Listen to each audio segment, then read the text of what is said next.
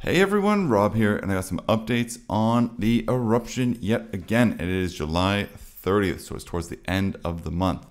Now, we have some news reports coming out that's basically saying if you're planning on coming to Iceland in September, don't count on the eruption still occurring a month from now. Now, geologist says that people shouldn't wait to go see the eruption because you never know when it's going to end.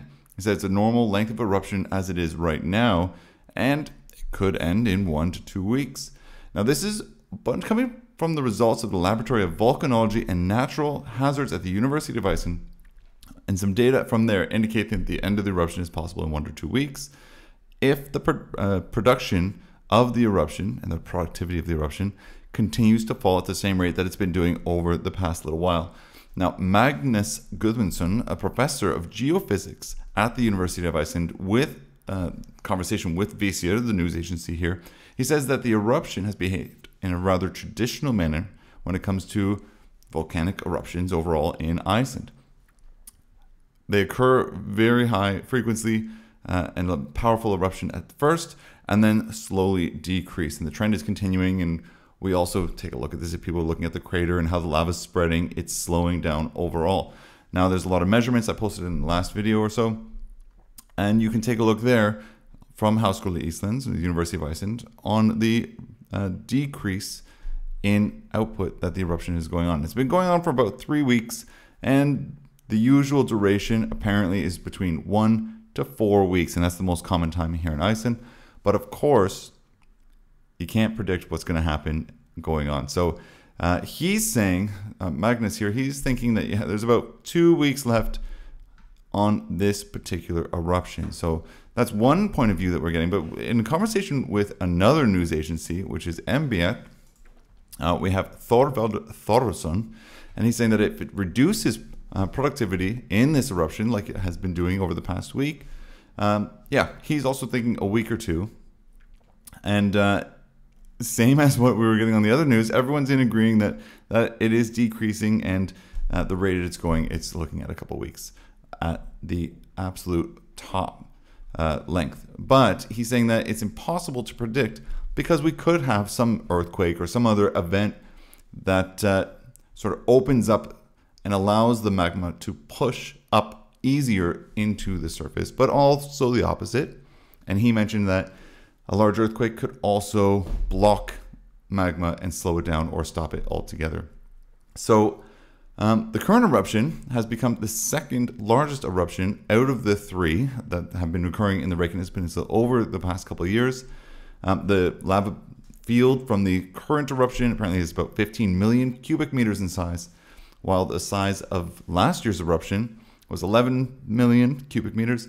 And then the first one back in 2021 was 100 million. So that's quite a big difference between those. But you can see there's a overall consensus that we're looking at another week or 2 before it dies out.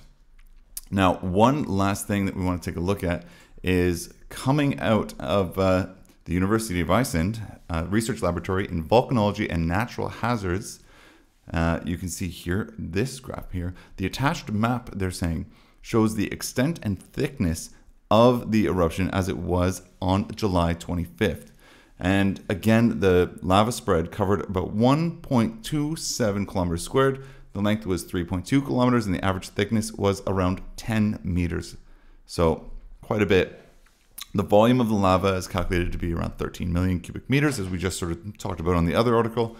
But they're saying that it's likely an underestimate and possibly 2 million more. Now, the lava is thickest in 3 places where the lava magma has accumulated in depressions, or sort of these low areas. In these places, the lava flow has and is forming lava pools, which are up to 30 meters in depth, which is, you can see here on this chart, the red is 35 meters, and then as we go down to this sort of purple is 0. So you can see where it's the thickest. You can see the crater up there. Now, the lava flows from the craters into and through the pools more or less along the closed channels. And these channels form a transport system under the surface of the lava bed, which for the most part follows the lava channel from where it was formed in the period from the July of 10th to 19th. Now, apparently this transport system extends from the crater to the active growth area, which lies now eastern part of Miradalur. There it moved forward into 3 main channels. If we take a look at some of these other maps here. So we can see the 3 main channels, which are the white arrows on the map. And the easternmost lava is approximately 100 meters north of the pass that lies directly east of the middle of Miradalur.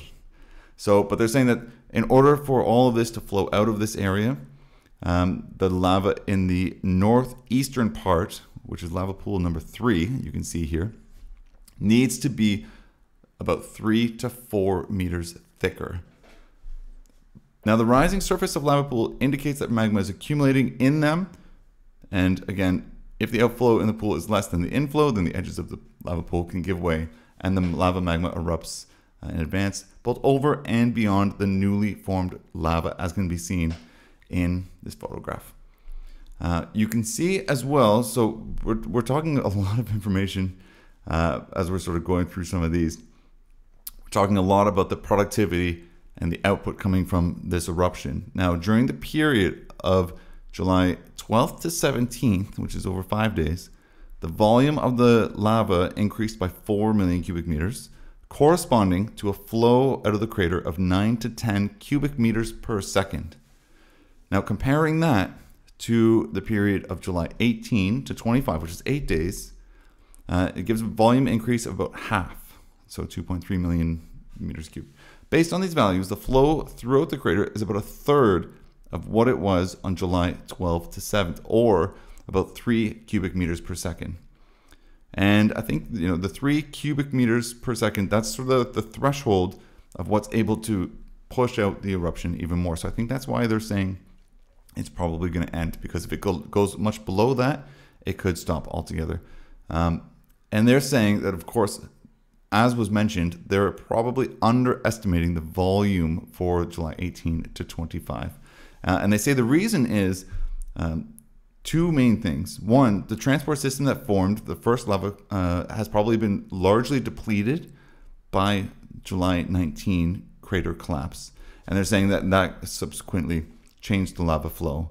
When lava began to flow back into the old lava flow, the new magma has filled many of these cavities. So that's one of the reasons that they think that they're underestimating.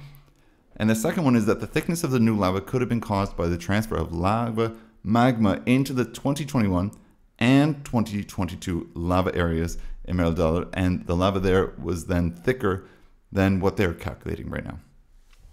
Now, since all of this additional volume is not taken into account in their calculations, they're again saying that it's possible that they're underestimating the volume increase for that period.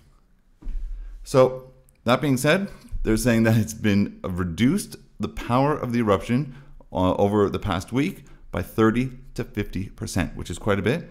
And if the production or productivity of this eruption continues to fall at the same rate, they are also saying, again with the news agency, everyone's reporting on the same information, if it continues to decrease at the same rate, they're saying that the end will be in 1 to 2 weeks. So there's a lot being covered here, a lot of information and a lot of facts to put out. I'll try to link to this Facebook post. I'm not sure if you need to be a part of the group, but definitely I'll link to this, because unfortunately it's in Icelandic, but perhaps it is nice to see some of these. And they do post things in English every once in a while. You can see some of this is in English. You can see the thickness, length, average volume. So I'll put another link to the House School of Iceland actual data as well, so you can take a look at that and follow along with the charts and the flow and everything that chemical composition is coming out. So big update, a lot of information, a lot of numbers, but the end of all of this, to sum up, is we are looking at the end of the eruption. If everything stays on course as it's been going over the past week or so, the end of the eruption will be early to mid-August. So if you've been waiting to go to the eruption, now's the time to go and see it before it stops. So that's it for now. I will, of course, keep everyone updated as new information comes out. And as always, This is an ever-changing situation. We don't know what's going to happen. And of course, stay out of danger zones. Follow the instructions of the people that are there if you're traveling over there. Be safe, and thank you so much for watching.